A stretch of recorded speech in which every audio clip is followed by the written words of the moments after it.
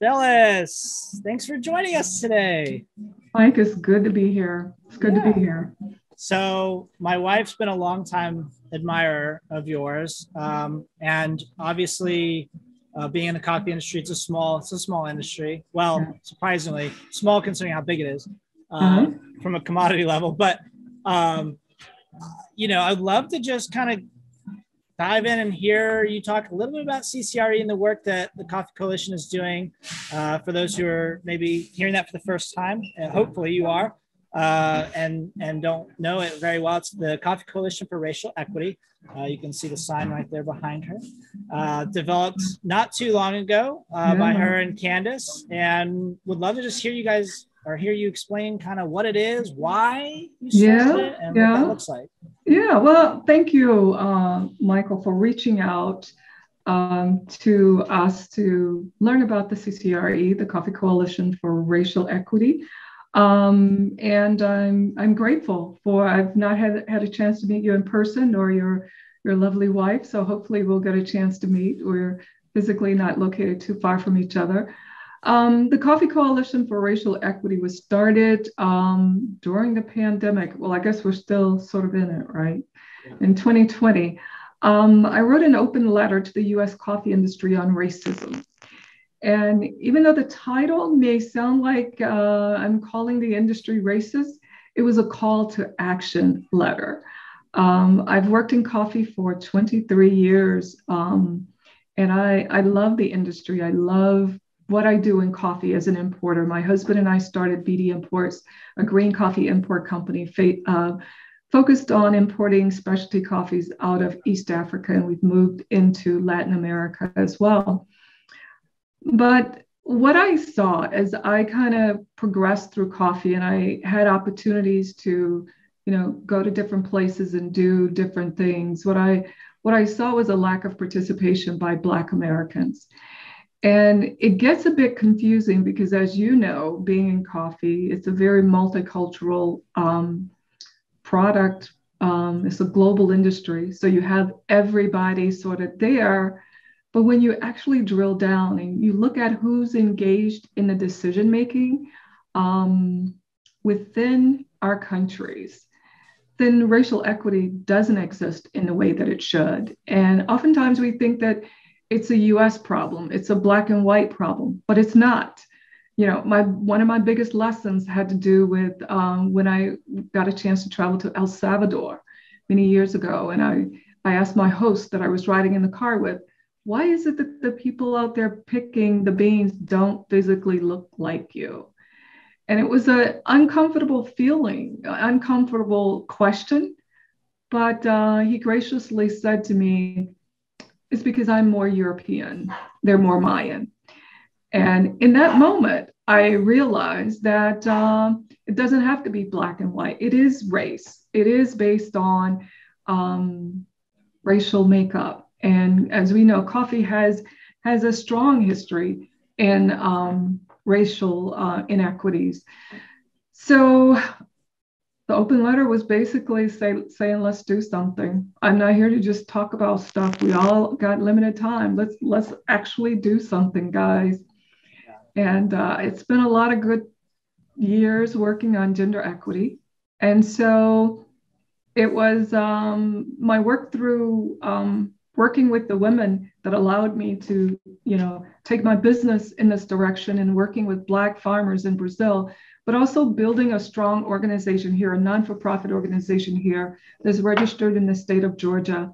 And our focus is to just bring greater racial equity, more inclusion into the industry. And we are squarely focused on Black individuals because typically, Mike, what happens is we talk about inclusion and then we look up and everybody is there but one group of people. So I feel that it's necessary that we focus our attention squarely on bringing in the voices of Black Americans and Black individuals into decision making and opportunities into the coffee industry. And we as a whole will benefit from that. Some of the things that we've been able to put together in this year, almost a year and a half, assembled a board of 16 people, come from very diverse backgrounds, many different countries. I can't recall, but I think out of the board members, there's probably 15 different languages that are spoken, people that identify all different genders, races. The one thing I learned is that this isn't one group of people's problems. This is our challenge that we have to solve. So we have an education committee, finance, fundraising, marketing. Yeah, we got a lot going on. So we launched a scholarship program. We gave scholarships to Black Americans and to Black Brazilians who had interest in expanding their coffee knowledge.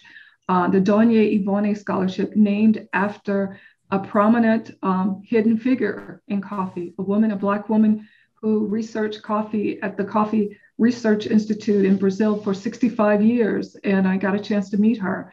But we don't have enough, and we don't have hardly any heroes that are recognized and that we can look to say, oh, okay, so there's a prominent person who has done something in coffee. And, participation and having, visibility is so important. We have a mentorship program that's going to be rolled out in the next coming weeks. We've partnered with Norman Cafe Group, a green coffee trading company, for internship positions in their laboratories. So we're looking at research. There's a lot of programs that we're working on, a lot of work that's happening, a lot of volunteers. Over 30 companies have engaged with us to donate. Excuse me. And we've had 35 volunteers who have, I'm sorry, my dogs are fighting.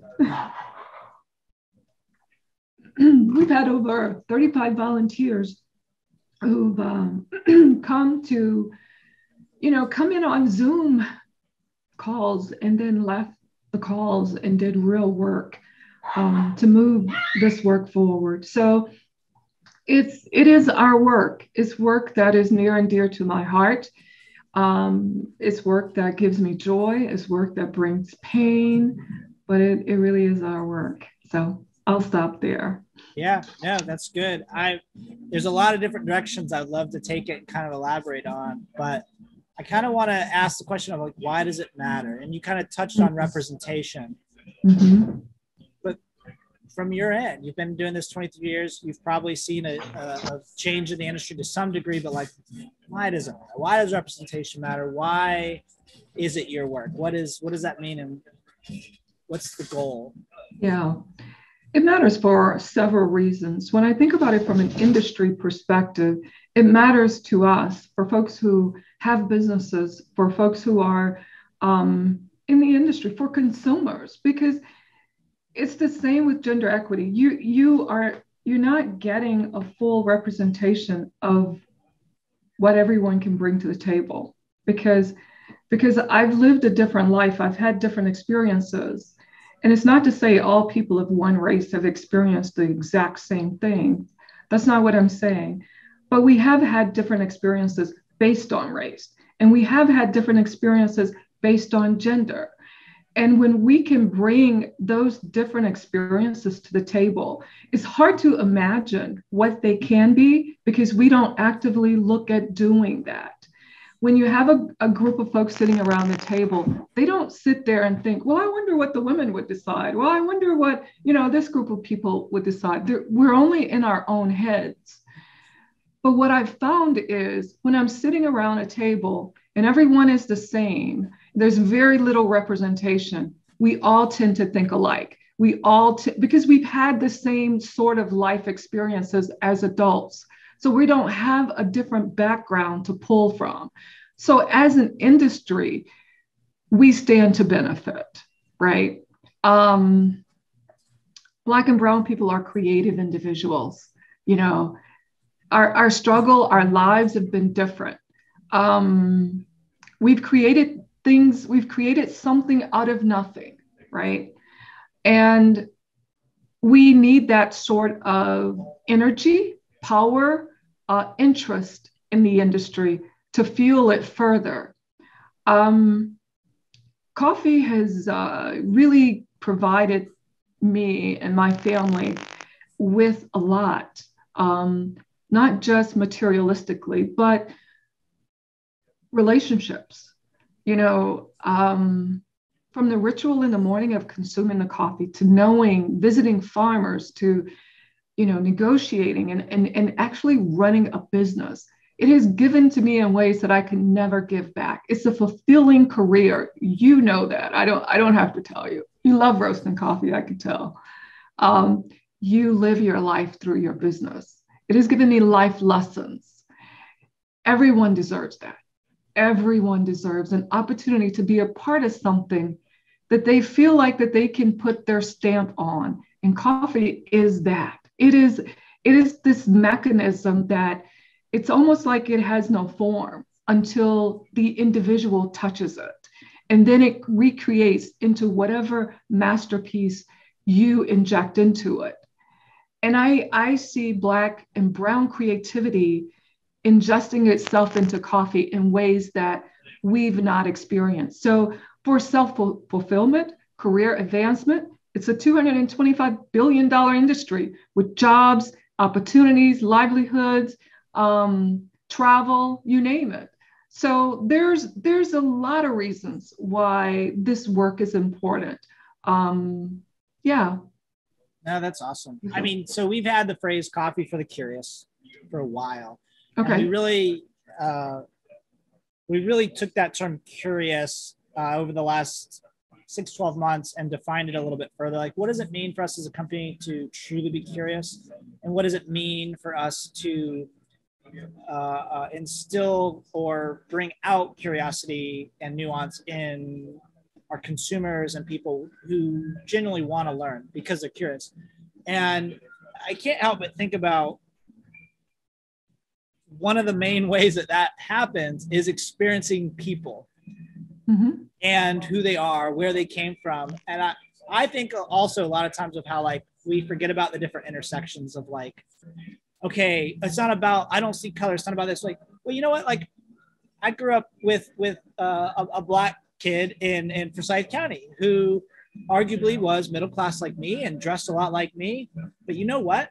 I didn't experience the minority experience of being the only Black kid in my class.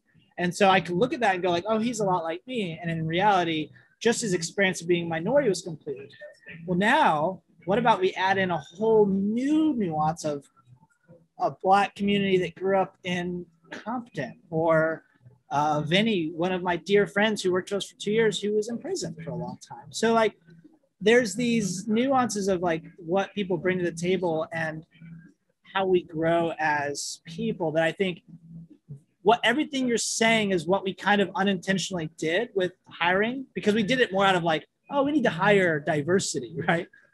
But it was after the fact that we learned all the things and went, oh my gosh, like everything that this has been teaching us, to where now it's not just hiring diversity, it's way deeper than that, and understanding why we do it. Because now we could talk all day even about like markets and what some of those people brought to the company and how they came up with the idea.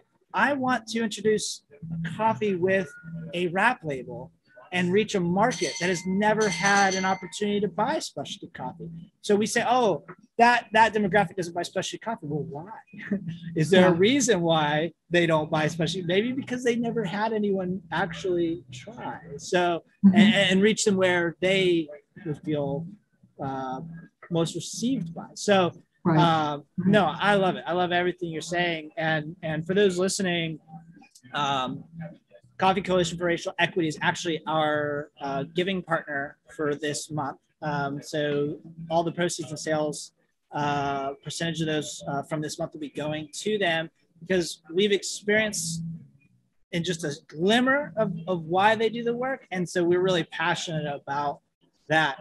But yeah, I mean, I'm curious.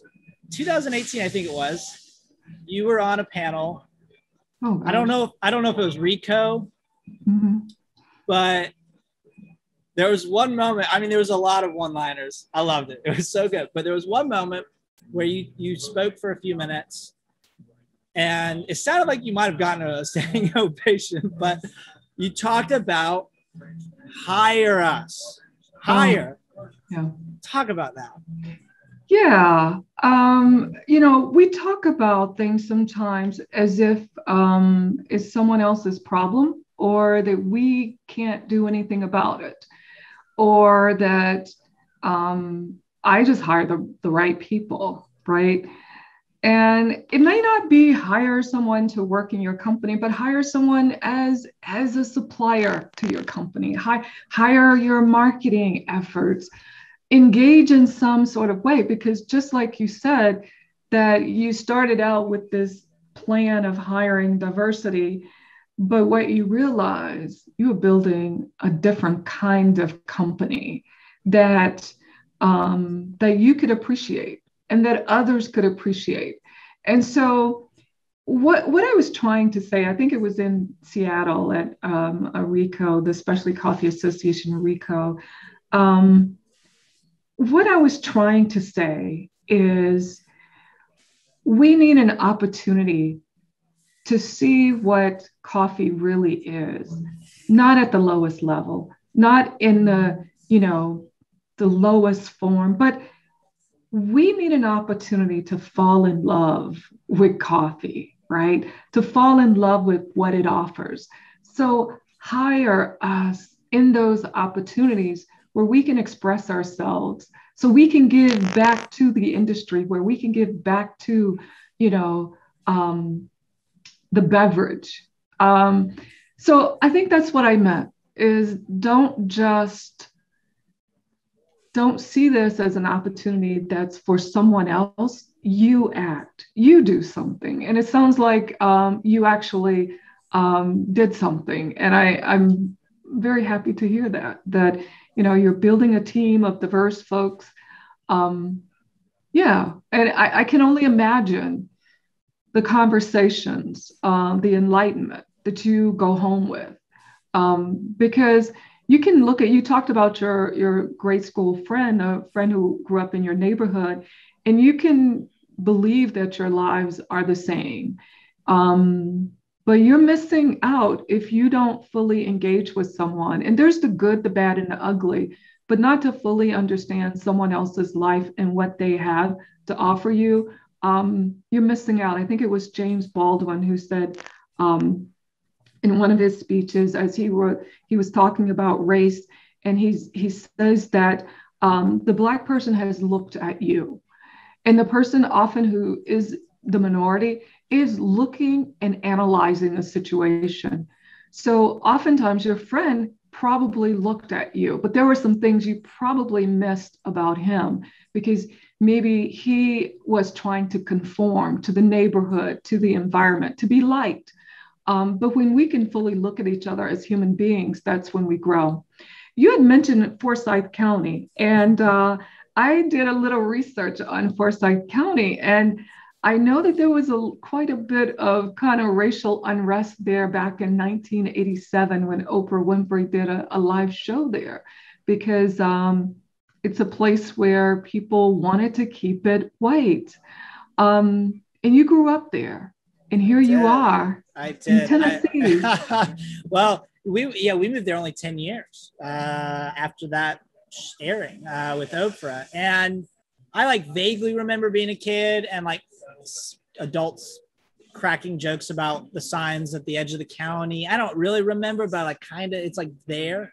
But what I do remember is, out of a class of 200 and a high school of 5, there was 2 Black kids, one in my class, and never once thought of it. Never once thought of it. And I think this is what's interesting about my background is my parents are the least likely to promote any sort of intentional objective racism.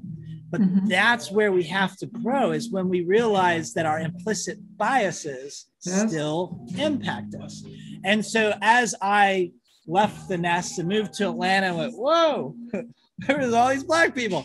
And you start to learn things about them and culture and way more in the last few years as I've desired that more than back then even. But it's like, oh, I had a whole understanding based off of the way I was raised, even though it was nothing negative about Black people. It didn't matter. It was about the lack thereof. It was about, I mean, it's about, you know, what books did my mom get me at the library when I was growing up? And now we go to the library with our kids and we go, hey guys, pick out 10 books each and, you know, make sure half of them have characters that don't look like you, you know, like just learn about culture. They'll pick a book that's like, about the holiday Holi out of India, and it's got, you know, Indian culture.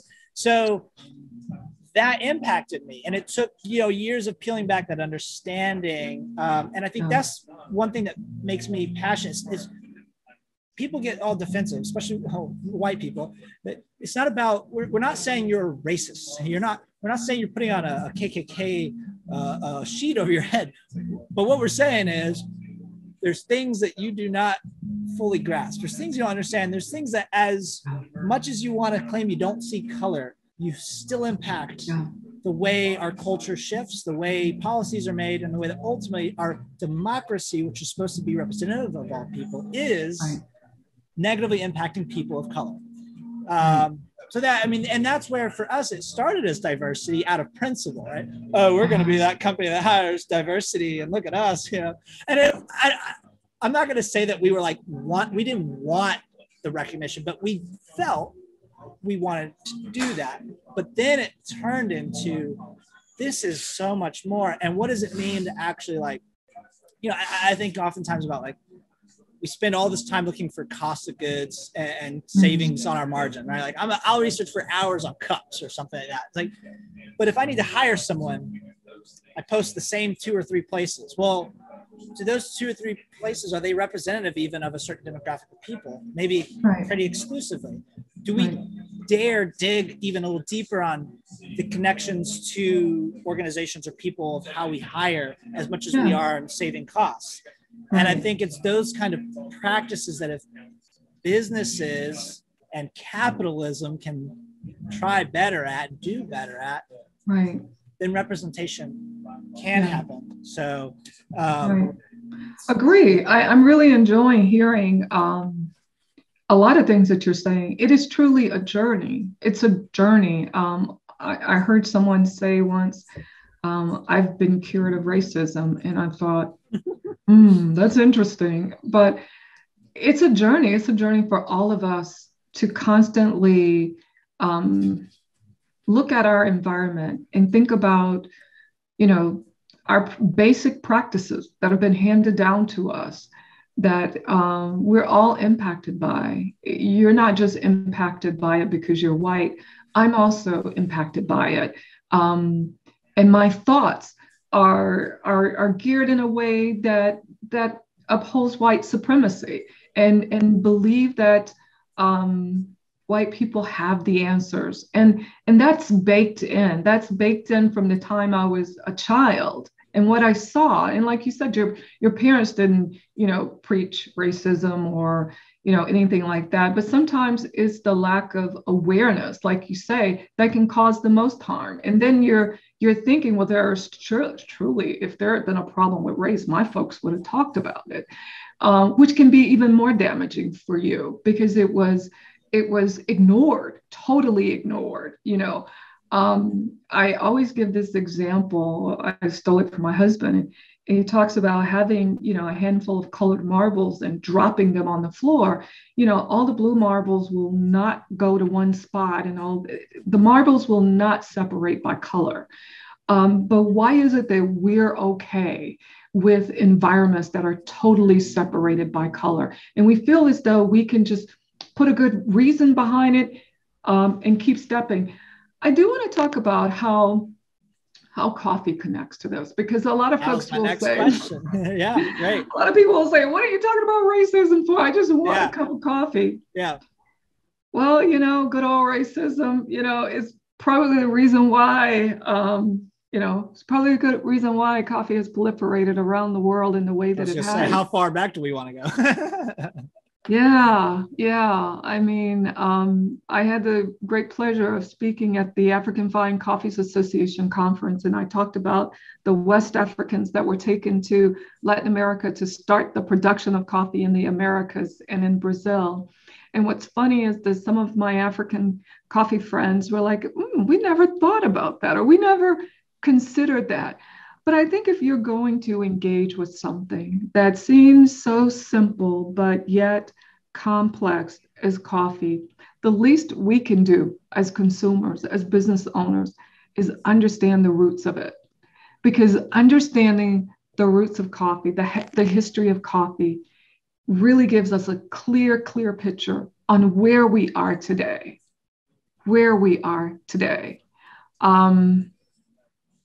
Yeah. And until we're willing to look at that, until we're willing to look at the past, there's absolutely nothing we can do about the future. And so, yeah. I think oftentimes, so we're only 6 years old. We're not an old company. And, if we're being really honest, it's like, we didn't know what we were doing. I just liked coffee. And I was a go-getter that said, well, if I'm going to do this, let me go all the way. Let me get my SCA certification. Let me learn everything I can. But it was all coffee focused, right? And that was fine. That's what I had to do. And that's what we did. And as you get into anything, no matter what industry, it's like you start to maybe have a little more free time to go, okay, what are the other components? Okay, as you mentioned, coffee is very communal. There's people, there's many hands along this chain, which I knew back then, but never really understood now. And it's fascinating to me because the deeper I get in the rabbit hole of supply chain issues, in terms of price paid, in terms of margin increase with our consumption increase in the West versus stagnation of pricing in other places. It's funny because I keep coming back to certain things, and there's a few people doing some really cool work, and I'm so honored to have relationships with them. But one thing I keep coming back to is like, why is there so little content and education about these things? There's some books, and there's a few decent documentaries, but like, why is it for a multi-billion-dollar, one of the highest rate commodities in an apparently growing specialty market, where's all this education? And I keep coming back to this, like, 25, 30 years now, we've been putting names and things on the bags, starting with counterculture, intelligentsia, Stumptown, stuff like that. But now it's like, okay, guys, come on. Like, let's move past that. Like, those are good things. We need to talk about that. But like, that's a given. Man, where's the education? Like, where's the talk about colonialism? How did it spread from this to this? Where's the conversation about Yemen just like totally being 0.1% of production when it used to be like way over 90% or whatever, but it's cool to see people doing the work. But I'm starting to see, okay, Michael, if you're in this, it's going to be a while. Like, just commit, because it's years of just like patience and putting out education, putting out content, building relationships. But I think that's why people like you, I love seeing the work, because it's like, well, Candace said it, if I can use her, she called me out in one of our meetings and she said, I don't choose this.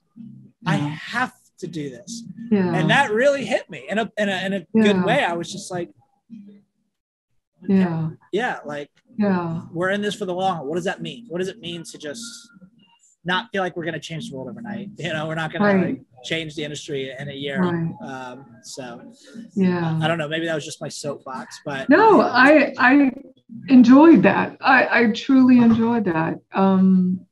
We have, it's an evolution over time. When I first came to coffee years ago, there was not a lot of talk about colonization.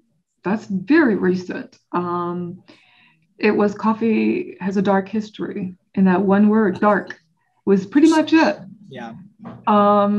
Forget the fact that it was responsible for and currently is responsible for, the industry that we enjoy. It was just a couple words, but then we would go and be able to name the missionaries and the kings and everyone else who, touched the bean, but very little contribution to the people who had given up so much for the coffee. And I think over time, you have the right idea to engage yourself with it and find the space where you are to thrive. For me, as a Black woman, I worked on women issues, not Black women issues, because Black women were not engaged in coffee so much, not Black people in general in the U.S. Not at attending the SCA. It's not to say that Black people weren't involved, but it wasn't at a more visible level for me. And then moving from that into Black issues and having that site allowed me to develop a program in Brazil to identify and to import coffees from Black producers, because out of the 20 years that I've been in coffee and traveling to Brazil and around the world, I never sat on a stage with a prominent Brazilian Black person who talked about coffee. And I'm thinking, how can that be? How can that be? Considering how Brazil started in coffee and considering the fact that Black people are in the majority of Brazil. How can it possibly not be? And so we imported a container of specialty coffee in 2020, and the country talked about it. It's been the folks the farmers we work with are celebrities. And it's great, but it's also an indictment, right? They've been here for years. Black people have built the industry. We just went in and saw them. So sometimes things are hiding in plain sight for us, issues. They may come across your mind, but if you choose not to do anything and keep stepping, then nothing ever happens.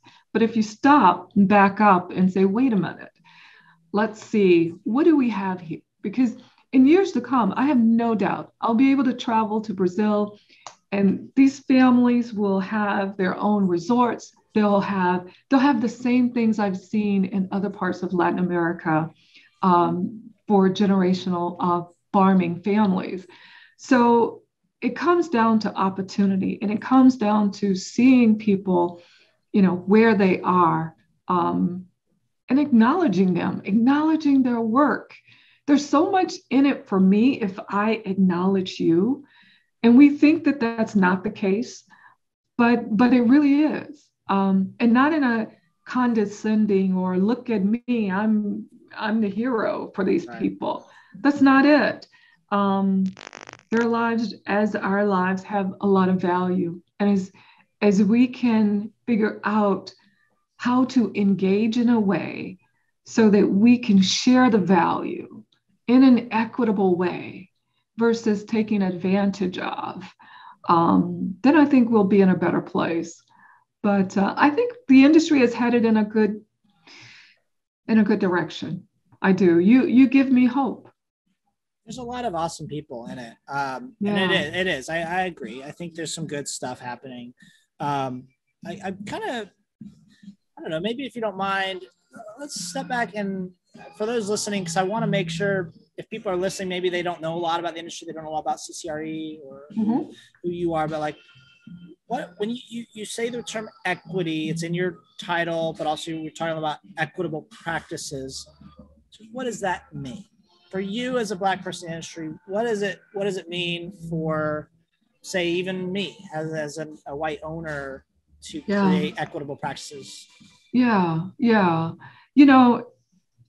It's a huge word.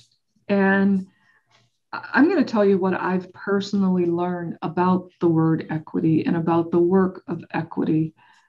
It doesn't always feel good for everybody who is trying to engage, because it feels unfair.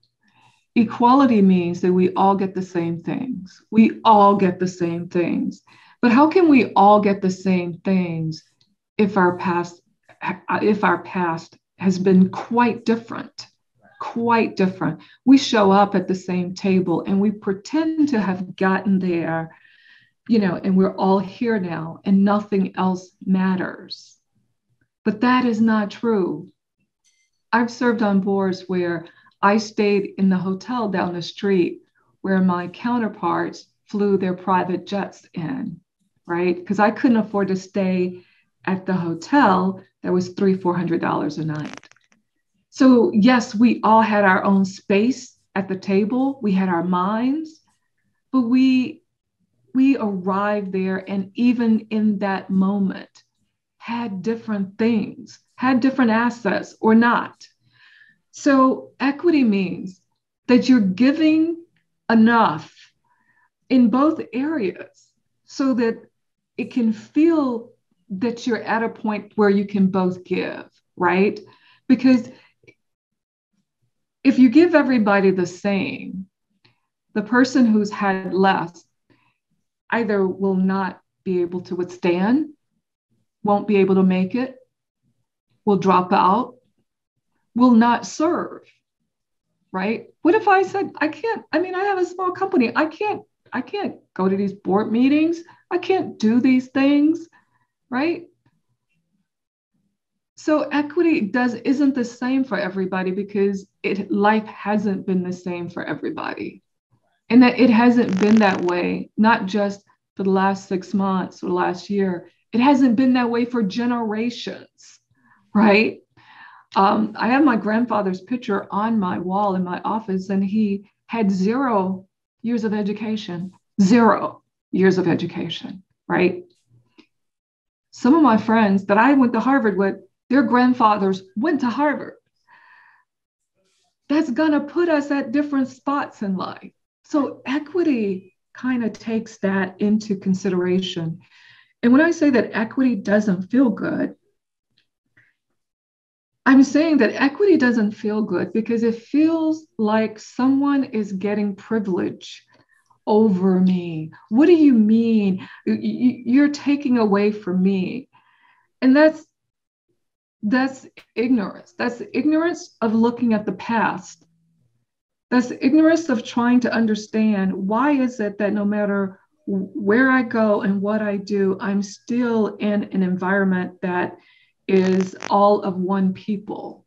And you think that that's just okay and that's just the way it is.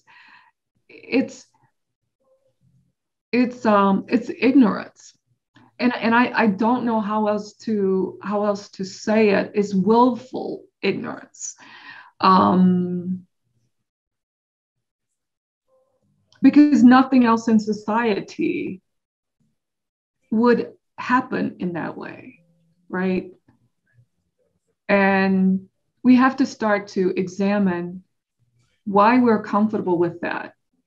And what is it that keeps us from trying to change that? And to change that requires thinking in a more equitable way. Like you said, to not just, spend 16 days, sourcing the right cup, but put your one ad in a couple places and get the same people who show up, and you just hire one and say, well, I hire the right people, right? You have to put the work in. And that's what equity means, is putting the work in to find what you need to build a society, to build a company, to build programs. There's equity in everything. People tend to like to ask, well, what can I do? It's in everything. It's in your decision making. It's how you view life. When you start to see it, you cannot see it. Right? In basic, simple decisions, it's there, right? I can make a decision in my office that will cut out half the people who would otherwise apply, right? But if I try to make a different decision, it would be more inclusive. So I think that's definitely like the starting point. Another big word for us this last year alongside curious was nuance. And ultimately, if you want to be equitable, if you want to learn what that means, I think starting place is how to look at life with nuance, how to look at people with nuance, because that's scary. And I understand why people are like really hesitant about that, because you have to essentially pull down the walls of your worldview. Like your belief religiously, for example, might say, this is how I see people in this way. Well, then you're never going to see them with nuance, which means you're going to have a hard time being equitable towards them. And so it's scary because you have to remove some of those lenses of how I think people feel like if they do that, they're like sacrificing their views, which I don't agree with at all. I think you can see nuance in the world and see someone's way of life, how they were raised, their past, their current situation, addicts, for example, anything like that, or hell, someone who is in prison. It's like, do you know anything about the prison system? Do you know anything about the incarceration problem? Do you know anything about the private prison system? Like, and it's not an attack of like, hey, you don't know, I know. It's more like just learn, just ask questions. That's all. Like here, Get Mad Crusade literally came out of the desire to just learn as much as we can about these topics and go, how can we play a small role? You know, and I wanted to end something that we started doing. I think of this often when we think of equity, is like, what does it mean to have equity management practices in a business? And I'm a very systems oriented person. So I'm like, okay, 3 strikes and you're out. If we have a uniform and you come in that 3rd day without your uniform, after several talks and write-ups, like, you got to be gone. Or maybe tardiness is a better example. Tardiness is a great example. Okay. 3 tardies and you're gone. Like, sorry. And look at me. I have equality in my business because I treat everyone the same. 3 times you're late. Well, what happens when you are trying to be diverse and you hire that person and they don't have a car and they're taking public transit and the bus was late? Or, you know, they had issues because maybe they're trying to share a kid with their the person they had the kid with, and then there was car trouble. Like, I have a car that operates and I never have to think about it because it's a newer car. I get that business has to run. I'm the one running it. I get it. I have to make hard decisions sometimes. But instead of having some hard, fast rule that says, well, I'm equal or whatever, 3 strikes, you're out, 5 strikes, you're out, I look at every single situation and go, what was the unique quality? Now, if it's habitual because someone literally has the inability to really commit to something, that's different, right? Right. Most of the time, that's not what it is, though. It's way different. It's literal cultural, experiential background circumstances that have led to that point. And so all my managers now, as we're growing and I have managers in different spots, like, hey, guys, do not treat anyone's circumstance as like a check mark in our systems. The system is void because we just need to treat each unique circumstance. And I remember back in the day, I had past staff that would get so upset at me because I'd walk outside to have that talk with that same person for the 7th time. And they'd be like, how could you give? And it's like, you don't know shit about what this person's going through, not just presently, but also their past, you know, ask instead of presume. Anyway, I could talk all day about that stuff. That gets me pumped. But, no, I love that. I love what you just said. I love that because we are conditioned to want to actually not be human. What you described, equity is being human. And that's looking at another person and saying, what are your needs? And what we want to do is say, I don't care what your needs are. These are the rules. Right. And follow the rules. And if you can't follow the rules, you're out of here. Think about how many opportunities you've missed out on by just following the rules. And totally agree. You've blessed me. You've fed me today. Well, Phyllis, for the sake of time, I just want to say thank you. We're going to sign up now. For those who are listening, again, go check out Coffee Coalition for Racial Equity. Check out BD Imports. Phyllis is a fantastic human being. Please go follow them. Sign up for the newsletters. They have some other cool stuff you can buy coffee from. She has a really great little like kind of coffee table book about the Brazilian Black farmers that she's worked with that you can buy. So go check her out. And if anything here piqued your interest or gave you even negative feelings, good. Click on some of the show notes. We're going to have all this listed out. We're going to have her links listed out, and we'll have some other resources listed out to help bring maybe more conversation to your own table. But of course, reach out, leave a comment if something you want to share or ask. In the meantime, Phyllis, thank you so much, and we'll hopefully talk soon. Thank you. Thank you, Mike. I really appreciate this. All right. Cheers. Have a good one. Cheers. Bye-bye. Get mad. Get mad pre-coffee.